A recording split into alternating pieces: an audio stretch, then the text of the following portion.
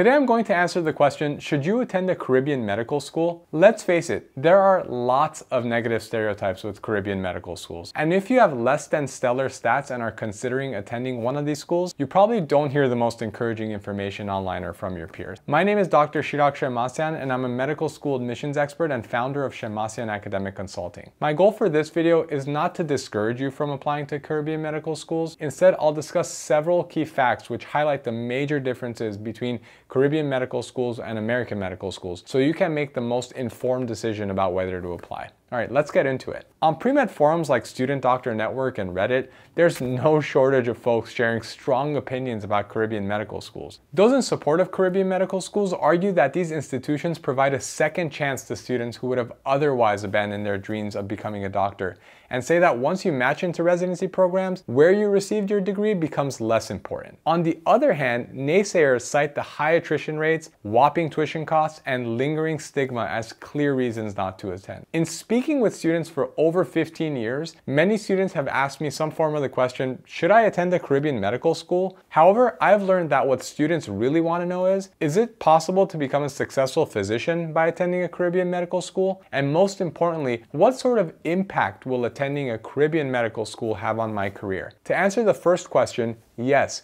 it is certainly possible to become a successful physician if you attend a Caribbean medical school. According to the AAMC, nearly a quarter of all US physicians are IMGs, or international medical graduates, and this percentage is only continuing to grow each year. While this percentage does include a number of non-Caribbean foreign medical school graduates, it's safe to assume that many IMGs are in fact Caribbean medical school graduates. The second question is a bit more complicated. Let's look at the facts. Fact number one, the USMLE Step 1 pass rate for IMGs is much lower than the pass rates for US allopathic and osteopathic medical schools. Your score for the USMLE Step 1 exam, which most students take after their M2 year, is the most important factor in your residency application. The higher your Step 1 score, the better your odds are of not only matching, but into your desired specialty. According to the USMLE in 2018, the pass rate for first-time test takers from allopathic medical schools was 96%. Test takers from osteopathic medical schools had the exact same pass rate. However, the pass rate was significantly lower for international medical school graduates at 80%.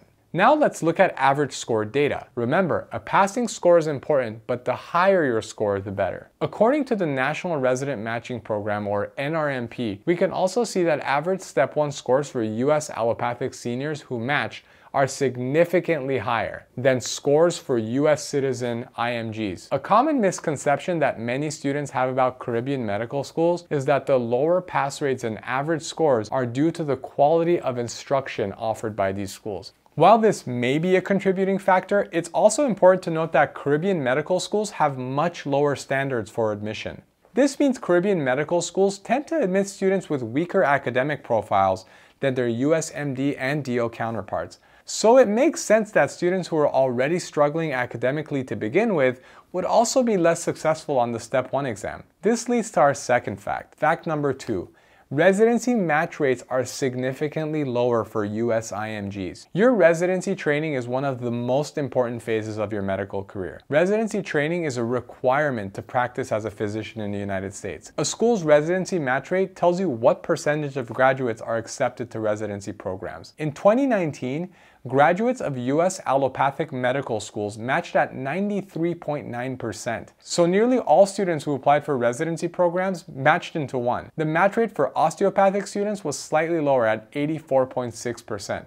In stark contrast, however, the match rate for IMGs was 59%. That means about 40% of IMG applicants who applied for residency programs did not match. Those who don't match may be able to find an unfilled position through the supplemental offer and acceptance program known as SOAP, but it's not the position you want to be in after you've invested 4 years in medical school. In 2019, only 200 IMGs obtained the residency position through SOAP. Of 60 medical schools in the Caribbean, there are 4 schools collectively known as the Big Four that have high Step 1 pass rates, high residency match rates, and give you eligibility to practice in all 50 states. These schools are Saba University, Ross University, St. George's University, and Medical University of the Americas. Fact number 3, IMGs tend to become primary care physicians. Approximately 65% of Caribbean medical school graduates go on to match into internal medicine or family medicine residency programs. There are a couple reasons why. 1, these specialties offer more positions than any other specialty, and 2, the average Step 1 scores for these specialties tend to be lower. As a pre-med, it's impossible to predict what specialty you'll want to pursue after medical school. When we compare the two tables from the NRMP listing the total number of positions offered for each specialty, it's pretty clear that US medical students are successful at matching into a much wider range of specialties than IMGs. If your goal is to become a primary care physician, you can rest assured that if you match as a Caribbean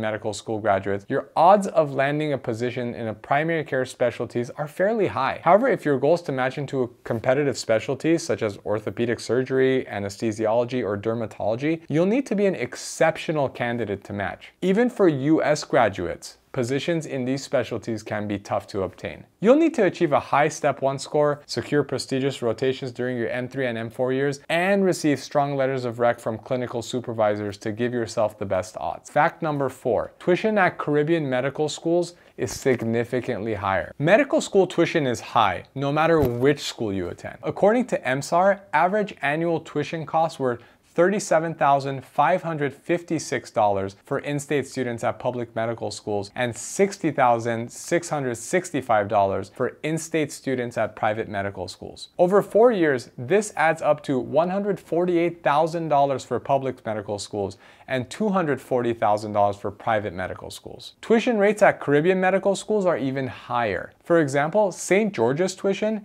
is about $280,000 for over 4 years. And these costs don't factor housing, food, and other living expenses or interest. Where you attend medical school will not only have a significant impact on your career trajectory, but also on your finances. So the big question, should you attend a Caribbean medical school? Many good doctors have graduated from Caribbean medical schools, but know that you will face significantly more hurdles than your US counterparts when it comes time to match into residency programs. If you're deciding whether to attend a Caribbean medical school or delay applying for 1 year, I strongly encourage you to do all that you can to strengthen your application for DO or MD programs in the United States. The truth is that US medical program graduates simply have significantly better odds of matching into choice programs and desired specialties, which will in turn have a significant impact on your career as a physician. Depending on your unique situation, you may benefit from retaking the MCAT, enrolling in a post-bac or special master's program, or gaining more research or clinical experience. However, if you've done everything in your power to improve your candidacy and your stats still fall short of US med school expectations, you can still become a great doctor by attending a Caribbean medical school and putting in the work. If you found this video helpful, give it a thumbs up and subscribe so you don't miss out on new videos. And if you'd like to learn more about the med school admissions process, including a whole section on how to develop a school list that maximizes your admissions odds, click the link in the description to get my free comprehensive guide, How to Get Into Medical School. The strategies in the guide are the same ones we use to routinely help students get into schools like Johns Hopkins, Mayo, and UCSF. All right, thanks again for watching. See you next time.